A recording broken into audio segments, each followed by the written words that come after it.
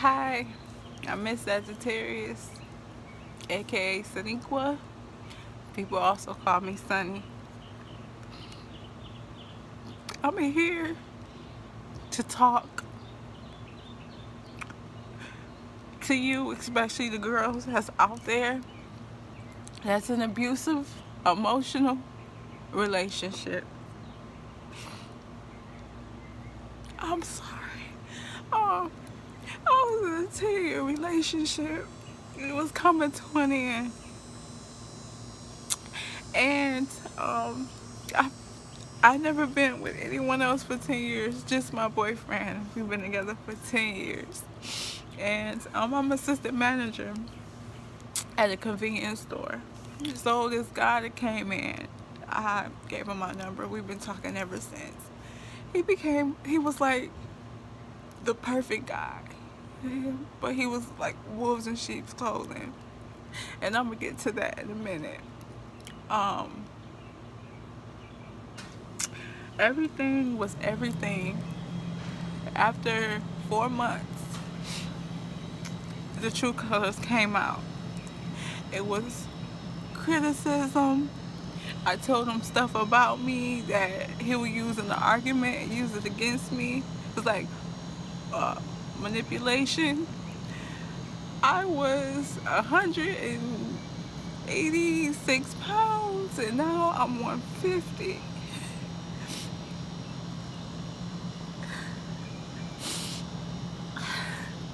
The narcissistic rage, when they're cool 1 minute and then they just go fucking ballistic out of nowhere. There's nothing you can do. I've been slapped, I've been beat, I got a machete pulled out on me, I've been punched. And infidelity, narcissistic only see one side and that's their side. Nothing you could do is right.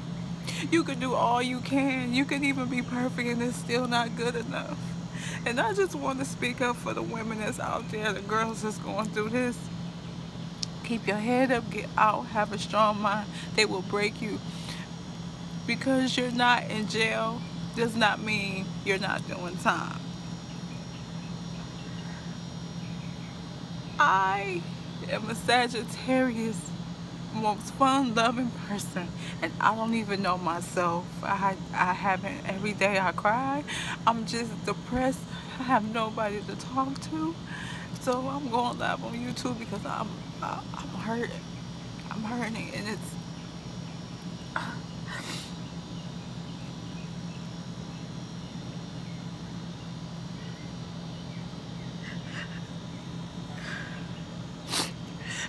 hurting.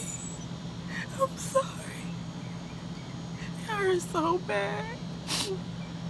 And I just want to let y'all know, this is real. This is real. Mind control, everything is real. Narcissism is actually an epidemic. Between 60% in males that are narcissists.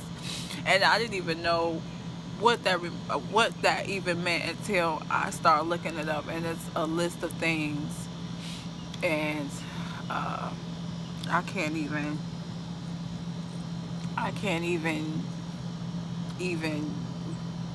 this is so much. It's so much. I can't even think right now. I can't even eat. I'm depressed. I can't sleep. They keep you in a loop. They know how to manipulate you. If you have a conversation with them, they know how to manipulate it to make you forget, to make you forgetful, and they put words in your mouth, and then you have to second guess yourself, and you're like, oh, did I say this or did I say that? That's how they get you. Another thing is they love to argue. They love to argue. They'll pick a fight remotely about any and everything. And then if you yell or if you talk back, because narcissistic people, they are very sensitive and they don't like criticism. They could dish it out all day, but they don't like when you criticize them because they're actually sensitive and have very low self-esteem. I'm just trying to point out some key facts so you guys females in general can peep this out. What else? It usually show in about 4 months. I even researched it. Actually, it happened in exactly 4 months. Yes, I met him in March. So like 4 months later, it was the controlling, very, very controlling. It's not they control you because they care about you. They control you to monitor you and have full control. Especially when you don't have anybody, they try to isolate you from everybody. And especially when I left my ex. I left him everything. So I came here and I was basically 100% dependent on him. And that's what narcissists love, is for you to be dependent on them. And that's another thing. They criticize you in a joking way in the beginning, but the criticism is actually every day. And it's usually men with mommy issues, that they didn't get enough loving attention and nourishment during their younger years, and they felt abandonment. And that's another reason why a lot of men, I'm not choosing, I'm not being sexist here, it's just generally in men, especially since I'm a female talking about another guy. This is why I'm not saying all men are narcissists. That's not what I'm saying. I'm just saying in general. And that's another thing. Oh, of course, they're very good looking people. They're very intelligent, and that's why they can get over on mind control and confusing you when they talk. Actually, I feel better. See, I have nobody to talk to. All my family, I'm from Detroit, so I don't have family down here. So at least, you know, I can get this out on YouTube, and I feel a lot better. What else? Oh, another thing, they move really fast. They move very, very fast to get full control over you. And what I meant very fast is that I met him in March. I moved in July. They always use, I know how to manage money. No, they don't. They suck at spending. They just want to manage your money. They want to get joint accounts, and then they switch out the account, like lock you out your account passwords and everything, so you don't have access to it. And that's how they get you. They come off as the most sweetest, most generous people in the world, and you in for a rude awakening. Of course, they get you by taking you out on dates, getting you, oh my God, when they do something for you, you will never live it down. They will always tell you what they've done for you, and they will not once mention what you have done for them. That's how they work. They're self-centered. If they always talk I, that's another sign of narcissism. They always, even when you have a conversation, you bring something about yourself, they'll find a way to turn the conversation back on you. That's how narcissism works. Narcissist does not care about, they don't know how to love. That's first, foremost. If you don't know how to love, you don't love yourself first. So how can you love somebody else? Not taking RuPaul's sign, but they don't love themselves. Narcissistic parents are very, oh my God, I see.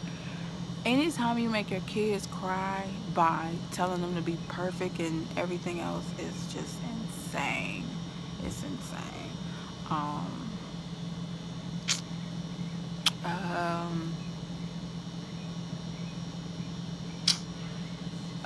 I'm trying to pick some key points out. I didn't even think I was gonna get out here and do a video, honestly. That's it. Oh, they don't have friends because they hate to be around other people, because other people will see them for themselves. So they don't hate not having friends, but they don't have friends. They're loners. And if they spend their time around you and constantly clinging to you, it's because to get more information, to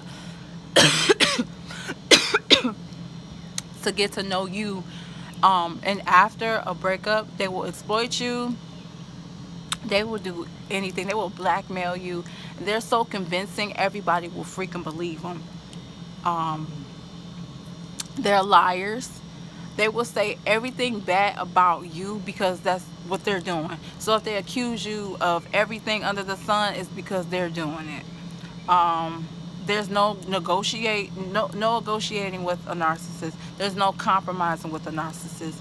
And one thing that mind control that they get you is that you know what's right and what's wrong, but they'll make it feel like everything is your fault. I know it's stupid. I know it's like, how can you someone? They will get you through fear. When I tell you, people get mad, but nobody has seen mad like narcissistic rage. Narcissistic rage is like scary beyond me. I've seen it a lot of times. They get you through control and fear.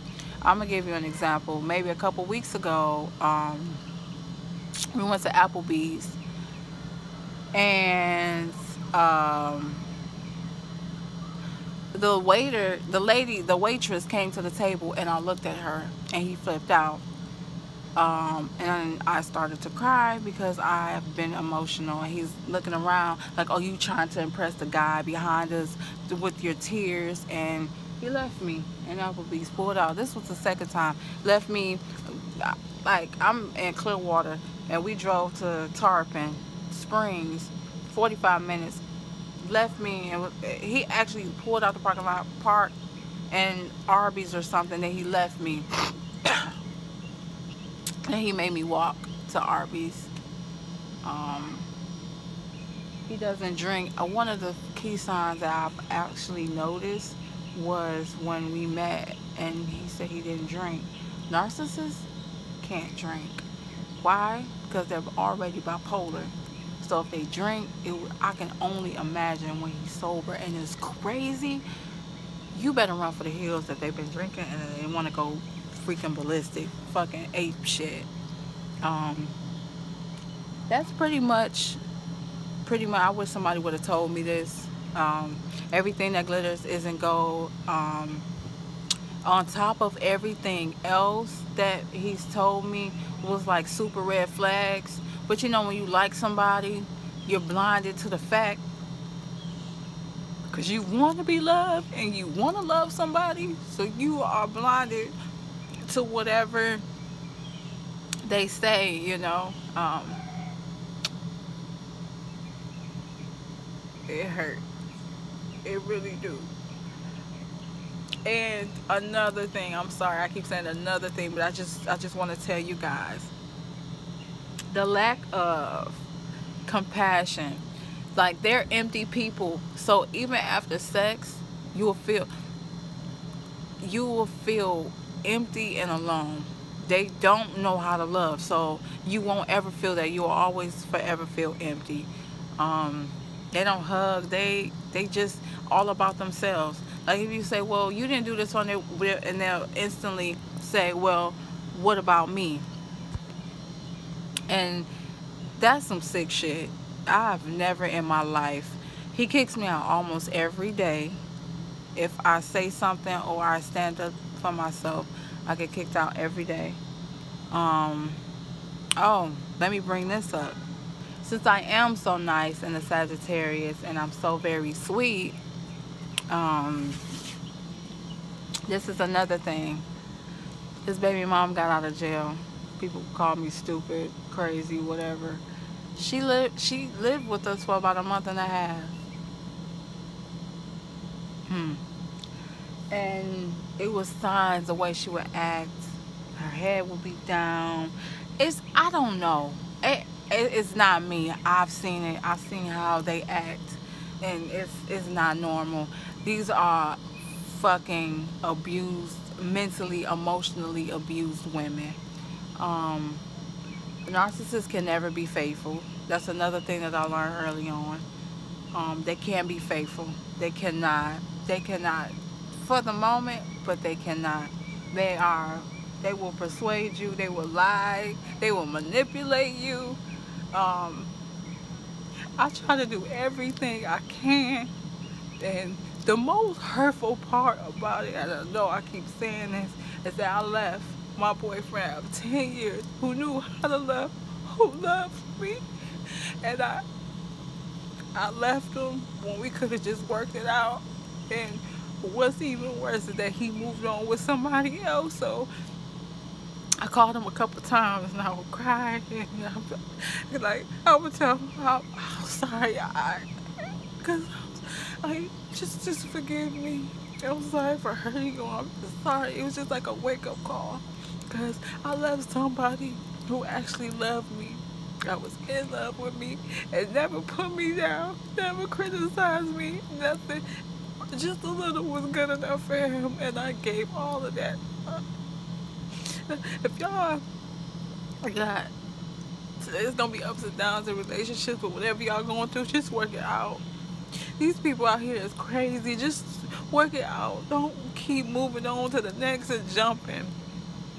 Those spirits latch on, those spirits attach. Just pray for somebody good in your life. Just don't jump into it, because that's what I did, and it's gonna take years. I'll even look it up. It's gonna take, they said, at least 11 to 22 months. I'm not gonna tell my business, and I'm just giving y'all some heads up, but it's gonna take some time for me to get through this, and a lot of prayer and everything. And what I'm asking y'all to do is also pray for me too, because this is some serious stuff. So thank you. I'm Miss Sagittarius. Have a blessed day, you guys.